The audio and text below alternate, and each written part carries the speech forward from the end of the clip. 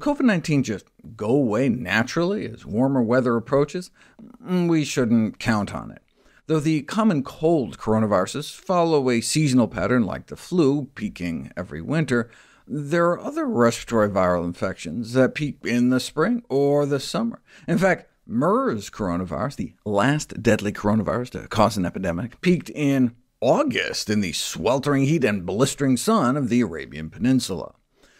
The mechanisms underlying the seasonality of viral respiratory infections remains a subject of scientific debate. It's likely a combination of factors involving the virus itself, for example, viral viability at different temperatures and humidity, host immunity, such as vitamin D status and the drying of our airways, and host behavior, like the crowding of susceptible individuals indoors. However, the near-universal susceptibility to novel pandemic viruses may supersede these seasonal factors. All the recent flu pandemics emerged in the spring or summer months, though secondary waves did tend to hit during the following winter. Even if the contagiousness of the COVID-19 virus drops this summer in the Northern Hemisphere due to warmer, wetter weather, it is not expected to make a large dent in the pandemic curve. What would stop the pandemic is herd immunity, having a critical portion of the populace immune to the virus. An infection can only burn through a population if there are enough susceptible individuals for the viral sparks to jump from one person to the next. Immune individuals who can't get or transmit the virus act as fire breaks to slow the spread, or like control rods in a nuclear reactor to break the chains of transmission. Ideally, this is accomplished through mass vaccination. Vaccines are a way to fight fire with fire, using the virus to fight the virus, by generating the benefits of infection, immunity, without the risks, disease and death. Unfortunately, even though we are now developing vaccines at pandemic speed, it's humbling to realize that the average vaccine takes over 10 years to create and has a 94% chance of failure. Without a vaccine, herd immunity is only achieved the hard way, through mass infection. The proportion of the population that needs to acquire immunity to stop a pandemic can be roughly estimated from the basic reproduction number I talked about before, the number of people a single infected individual tends to go on to infect. The basic equation is Pxhere equals 1 minus 1 divided by R0, where R0 is the basic reproduction number, and Pxhere is what we're looking for, the minimum proportion of a population needed to be vaccinated or have recovered with subsequent immunity to smother an outbreak within that population. So if every COVID-19 case leads to 2 others becoming infected, then half of the population may need to be vaccinated or infected before the pandemic dies down. But if each person on average infects 4 others, then one would need closer to 3/4 of the population to be immune to stop it. This is an overly simplistic model, but offers a ballpark approximation. Based on R0 estimates for the COVID-19 virus from large outbreaks in affected countries, the minimum population immunity required ranges from about 30%, based on South Korea's R0 estimate of 1.43, to more like 80% based on an early R0 estimate from Spain that was closer to 5.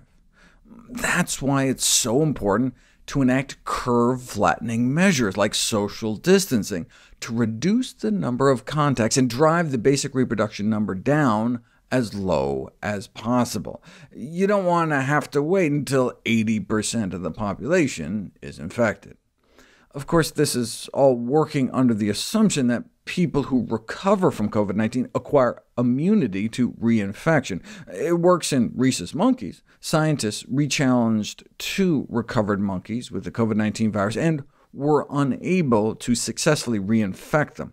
We don't yet have a definitive answer as to whether humans become immune after infection, but the fact that at least a small case series reported potential treatment benefit from convalescent plasma, the transfusion of blood products from a recovered patient, suggests the buildup of at least temporary immunity.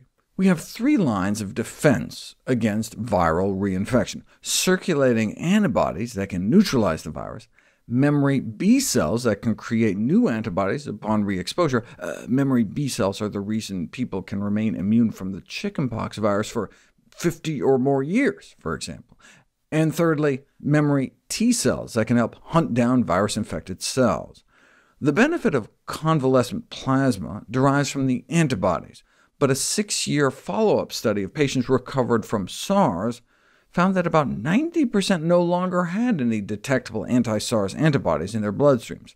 But that's OK, because their memory B cells could just make more, right? Unfortunately, not a single SARS-specific memory B cell was found in any of the former SARS patients. So it's definitely not something like chickenpox. Now, about 60% were able to mount a memory T cell response, though it's not clear if that alone would be able to protect them from reinfection. Unlike HIV, which keeps parts of itself hidden to evade the immune system and establish a long latent infection, the COVID-19 virus appears to take more of a smash-and-grab approach. It brazenly displays its array of spike proteins in a presumed attempt to better bind to its victim, but counts on jumping ship before immunity develops by quickly being coughed onto a new host. This bodes well for both the post-recovery acquisition of immunity and the prospects of vaccine development. A trait the COVID-19 virus does share with HIV, however, is its rapid mutation rate. One reason RNA viruses like HIV and coronaviruses and all flu viruses represent a higher pandemic threat than those that use DNA as their genetic material is that viral RNA replication can be sloppy. Every copying cycle can result in multitudes of mutants, most of which probably aren't even viable. But the flip side of this intrinsic inefficiency is that rare mutants may arise from this diverse population of variants that come exploding out of each infected cell that are either better adapted to the current host or tailored towards new ones. The high mutation rate of coronaviruses may help explain their proclivity to jump across species barriers in the first place. But the question we face now is what this new virus will do next. The genetic sequences of viral copies recovered from COVID-19 patients around the world have already diverged as much as 15% as different strains spread around the globe. Here's how rapidly the various COVID-19 strains have splayed out across the world in just a few short months. In the SARS epidemic, certain early mutants went on to dominate, which led to the supposition that genetic adaptation to humans was helping to drive the outbreak, but that remains to be substantiated. Though continued mutation of the COVID-19 virus doesn't yet offer insight into the direction of its evolution, we cannot rule out the possibility that the virus could transform to become even more transmissible or dangerous in the near future.